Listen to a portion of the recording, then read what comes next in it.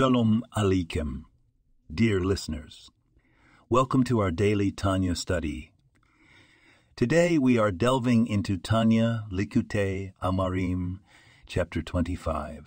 Within this chapter, the Alter Rabbi beautifully illustrates the constant struggle between the animalistic soul, our natural, instinctive desires, and the Jedi soul, our divine spark that seeks to connect with Hashem.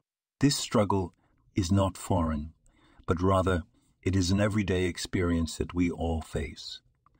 The Rabbi explains that our Jedi soul is like a small city with two kings vying for control, the animalistic soul and the Jedi soul.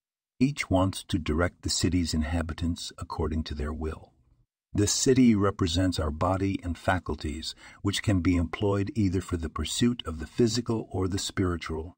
The animalistic soul, originating from the heart's left side, pushes us towards worldly pleasures, while the Jedi soul, originating from the heart's right side, yearns to ascend and reunite with its source, Hashem. But here's the comforting message. The Jedi soul is inherently stronger. Why? Because it is a part of Hashem and therefore eternal. So even when we feel overwhelmed by our instincts and desires, remember, we carry within us a divine strength that can overcome any challenge.